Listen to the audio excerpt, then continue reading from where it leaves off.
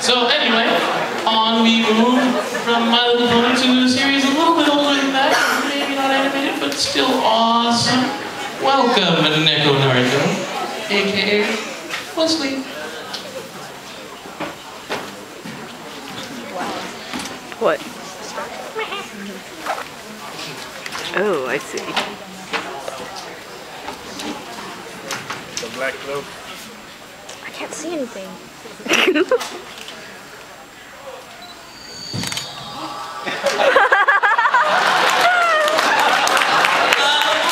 This isn't. It's a Starfleet Academy. No. Oh, okay. I'm just gonna go back to my ship. Wesley Crusher, Enterprise. Want to beam up? Enterprise. Okay. Never mind. I'll figure this out. Okay. Just get some readings here.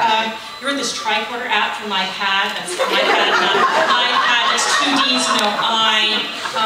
Anyway, so according to this, I am on Earth, and you are all human. I find that kind of hard to believe with how many pointy ears I see out there.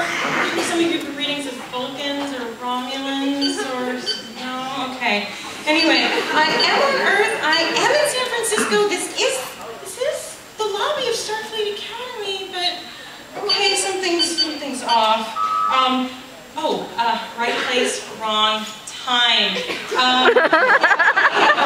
has been mucking around with those transporters? I was fixing those before I left, and then that might have been me. I was modifying the transporter matrix to give it a 5% efficiency boost, and I might have forgotten to reverse the polarity on the input stream, and the tachyon particle beam might have interfered with it, and it might have made a wibbly-wobbly space-time anomaly and transported it here. Oops. I can fix this. I'll just get a few more readings here. Okay, well, it looks like I'm at some sort of anime convention. Anime? Yeah? Well, you know what? I bet you anime fans have never met a young spacefaring adventurer, especially one as accomplished and amazing as I am. No, I don't even have any formal training, and they still let me drive this ship. Yeah. Well, I just gotta do a few things here. Okay. Yeah, I think we're good.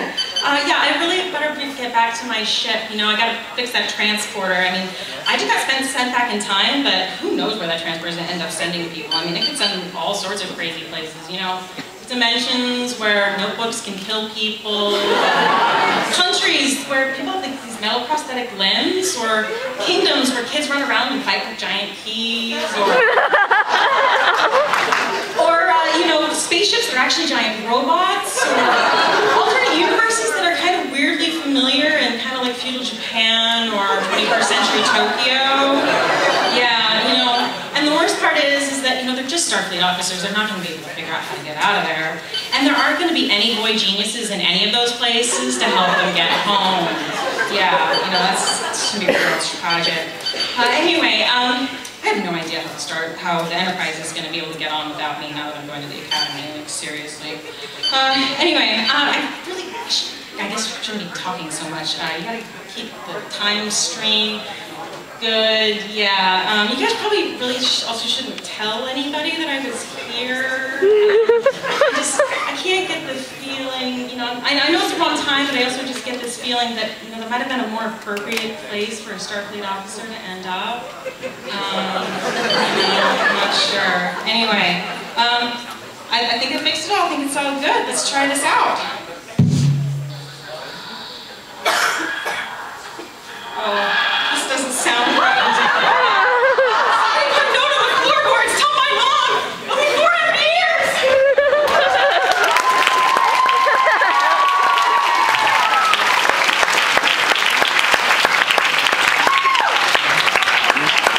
That's pretty good. Yeah, I really do have to do a quick census. How many people here were alive when Star Trek The Next Generation started airing? Is at least half the room? I am not agreeing. Yes! As soon as people stop raising their hands for that, I know I have to get out of this business. And start being at science fiction convention where all the old people go. So anyway, that was Nick and Arika representing Star Trek The Next Generation with Wesley Crusher.